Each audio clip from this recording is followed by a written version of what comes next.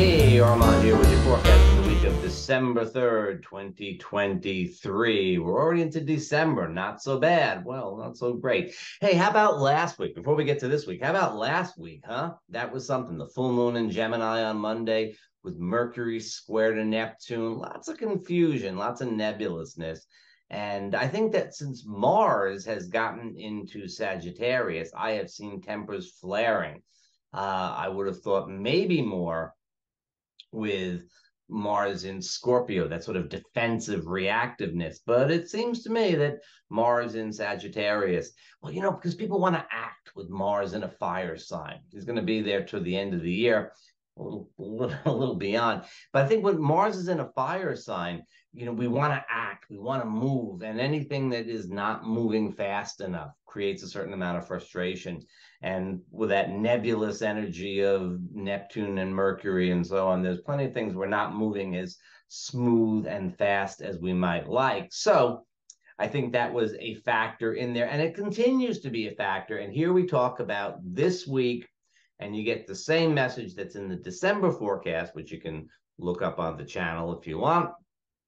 And it's going to be the message, part of the message for just about every week in December, because we're really in the midst of it through December.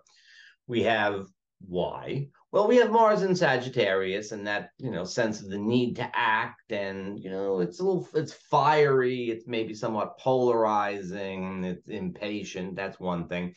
Mercury, the planet of communication and travel and commerce, is out of bounds. That is, he's beyond the orbit of the sun.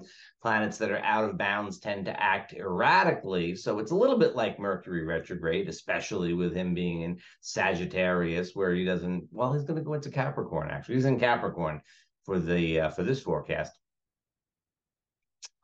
But wait. But he's out of bounds until December 13th. And when he gets back into bounds, he goes retrograde and he comes back into Sagittarius by the end of the year. So we have this erratic mercurial energy. We have the nodes of the moon very close to the planet Eris, the goddess of discord. Interpret your own way, but of discord and disruption being part of the package for really the time from October through December. And we've seen plenty of that. So we're in the midst of these times, and on top of all, we have a very active Neptunian period of time, as Neptune is very active all throughout the month of December, especially, including this week at any rate. If not especially, then at least including this week, Neptune is very, very active, and that casts that kind of nebulous glow over things, less than realistic. We'll talk about Neptune in just a minute. The whole thing about December is this is not a recipe for you to go and, hide under the bed or even just sleep in the bed all month long. The point is that this is not a great time to get things done in that linear Saturnian step-by-step logical kind of way. Make your plans and follow through on them kind of thing. Just gonna put the shoulder to the wheel and make stuff happen. It's not a really good time for that. It doesn't mean that you can't do anything. You have to pay attention to your intuition. You have to pay attention to the signs that you get, the synchronicities when they come your way. Don't necessarily go out looking for them, but wait for them. And when you see them, as I said in the monthly forecast, set your intention, let it go. You may very well get to your destination. You may get to some other destination that could be just as good or better. But either way, even if you get to your destination, your intended place, you're probably not going to get there on the path that you think. That's just the way it goes for most of December, and certainly for now. Let's pull it in a little bit and talk. Before we get to Neptune, we're going to talk about Venus, because Venus, Venus has been in a now, Venus is the planet of love, relationship, a lot to do with aesthetics, a lot to do with finances, but let's say love and relationship is the thing for many of us, socializing in general. Well, you'll recall that Venus was retrograde for a good part of the summer. She was retrograde in Leo, and then she finally went direct, got out of Leo, and then she went into Virgo, where she's like, not exactly thrilled to be. So she's retrograde, and then she's in Virgo, and then she got into Libra. She got into Libra on November 8th, if memory serves. And that's her home sign. She loves to be in Libra, and everything is great, except for the fact that all the other planets were in Earth and water signs. And so Venus is finally ready to play, and nobody's around. And this is the case that's been pretty much for the past few weeks, since the beginning of November, about a month now. So Venus is in her home sign where she's happy, ready to socialize, but not a lot of connections. And Venus, being the planet of relationship, really wants to be able to connect. This is kind of a little bit of like, it's that disconnect. Now, in one sense, we're ready. And on the other sense, it's like not quite yet. Even now that planets have gone into Sagittarius, they haven't really caught up with Venus. And so there's not quite that energy, or she hasn't, they haven't caught up with Venus because she's at the end of the sign. So, okay, so there's been a little bit of a thing for socializing and relationships. We're still kind of a little bit on hold. Here's the thing. Venus is, after her retrograde, she is the morning star. So since during her retrograde, but after the retrograde, she's the morning star, as opposed to the evening star. And in traditional astrology, Venus as the evening star is all about grace and beauty and love and wonderful things. But as the morning star, she rises before the sun, right? She brings the light of the sun before the sun, right? It's beautiful if you're out in the early morning before sunrise. I'm told that Venus is out there shining brightly and very beautiful. That's terrific.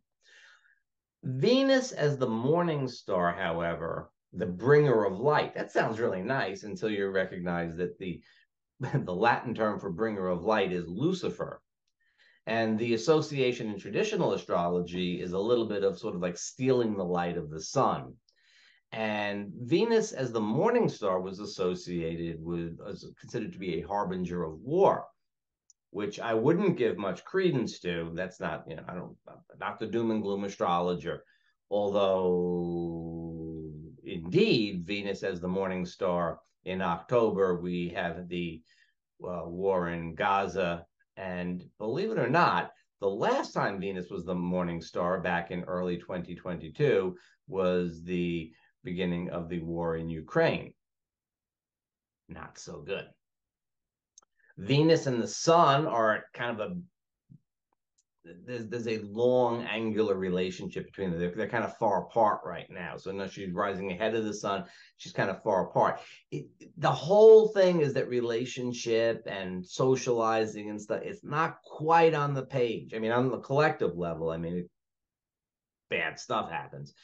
On a more like local level that we can deal with, though, it's not that easy. Not that easy. So Venus is at the very end of her sign of Libra. And what happens? She's going to, on Sunday, we'll feel this Saturday night, the 2nd, Sunday, the 3rd, and going forward a little bit in the course of the week. Venus is square to Pluto. Pluto is in Capricorn. Now, Pluto, the power broker, is in Capricorn. Venus is in her own sign where she's all about grace and following the rules, especially at the end of Libra. The end of Libra. I'm sort of speaking to the astrologers and students here. I know, but just bear with me a minute. At the end of Libra, she's in Saturn's decan. The last 10 degrees is Saturn's condo out in Libra. And that's not correct. Actually, the second 10 degrees is Saturn's condo, but it's still Saturn's favorite sign. And so there's a little bit of a harmony with that Capricorn energy. But the square to Pluto, that could be a real challenge, let's call it. Oh, like the challenge of remembering to put your cell phone off. That's another one. So the answer here is that Pluto and Venus in a square relationship with each other suggests that there might be a bit of now, I could see on the collective level, this might have something to do with the way markets are running, although this is happening on a Sunday. Maybe we won't feel it directly. I could see where things like, mergers and acquisitions go this way or that. On a personal level, if you're in a relationship that is at a vulnerable point, right? If you're at a tipping point, things, we're either going to get much closer or we're going to maybe separate. This will kind of indicate that this might be the time when you make that decision.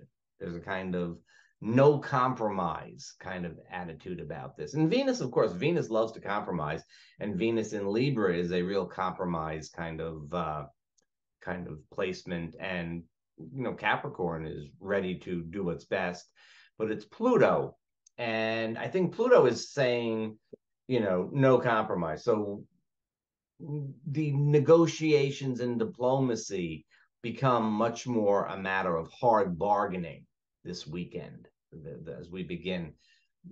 And then if Venus is also getting the message from Pluto, because she's about to, on the 4th, go into his sign of Scorpio. As we're saying, we're not all fun and games over here. By the way, Venus will be the morning star until June of 2024, just so get used to it. Anyways, I'm jumping back and forth over here. What I could see with this Venus-Pluto aspect is maybe there's some issues around like, do we get you that nice present or do we save the money? We'd like to have a great holiday party, but what's the budget for it? It's that kind of thing, right? This is where I see things really playing out for most of us. Like we kind of want to get into the whole social fun thing, maybe the holidays, or maybe just, we're ready to go have some fun. And, it could simply be a matter of, I'd like to go out on a date, but I've got to work. Or, it would be great if we would go out and do this, but again, like what are the finances? Things like that. Depending upon where you are, this could be a matter of where you're going to live, and you're going to buy a house, but where are the mortgage rates, or all of these types of things, between doing what you love to do and the necessities of things. This is the stress of Venus square Pluto peaking a bit on the 3rd and 4th, but then coming into the Venus goes into Scorpio and takes us really through, I think, December 28th of the Venus and Scorpio energy. All right. Keep that in mind. On Wednesday, Neptune stations to go direct. Neptune stations are times when we are not connecting with the Saturnian, here it is reality, the stuff of the world.